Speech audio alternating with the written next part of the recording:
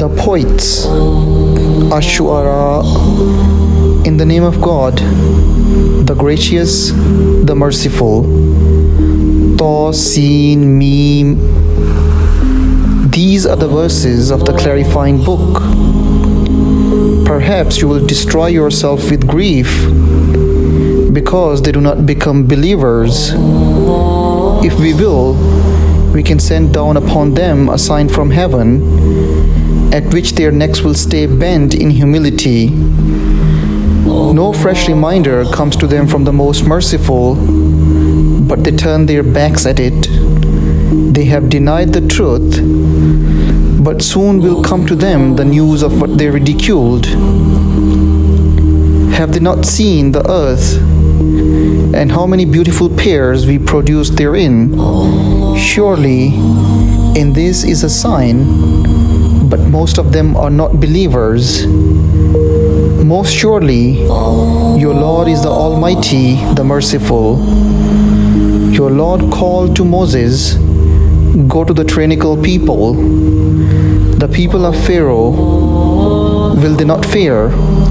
He said, "My Lord, I fear they will reject me, and I become stressed, and my tongue is not fluent, so send Aaron too. And they have a charge against me, so I fear they will kill me." He said, "No, go both of you with our proofs. We'll be with you listening. Go to Pharaoh and say, 'We are the messengers of the Lord of the worlds. Let the children of Israel go with us.'"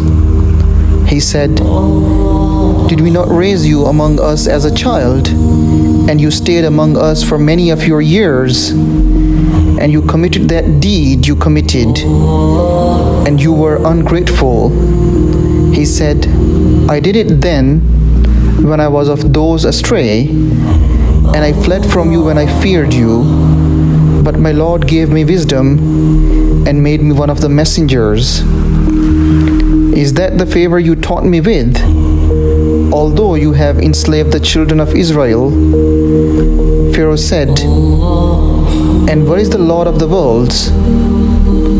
He said, "The Lord of the heavens and the earth, and everything between them, if you are aware." He said to those around him, "Do you not hear?" He said, "Your Lord and the Lord of your ancestors of old." He said, "This messenger of yours who is sent to you is crazy." He said, "Lord of the east and the west, and everything between them, if you understand." He said, "If you accept any god other than me, I'll make you a prisoner." He said, "What if I bring you something convincing?" He said, "Bring it if you are being truthful." So he cast his staff, and it was a serpent plain to see, and he pulled his hand, and it was white for all to see. He said to the dignitaries around him, "This is a skilled magician. He intends to drive you out of your land with his magic. So what do you recommend?"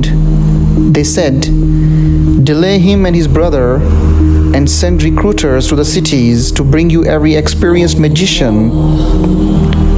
So the magicians were gathered for the appointment on a specified day, and it was said to the people, "Are you all gathered, that we may follow the magicians if they are the winners?" When the magicians arrived, they said to Pharaoh, "Is there a reward for us if we are the winners?" He said, "Yes, and you will be among those favored." Moses said to them, "Present what you intend to present." So they threw their ropes and their sticks and said, "By the majesty of Pharaoh, will be the winners." Then Moses threw his staff, and behold, it began swallowing their trickery, and the magicians fell down prostrating. They said, "We have believed in the Lord of the worlds, the Lord of Moses and Aaron." He said, Did you believe in him before I have given you permission? He must be your chief who taught you magic. You will soon know. I'll cut your hands and feet on opposite sides, and I'll crucify you all. They said, no problem. To our Lord we will return. We are eager for our Lord to forgive us our sins, since we are the first of the believers.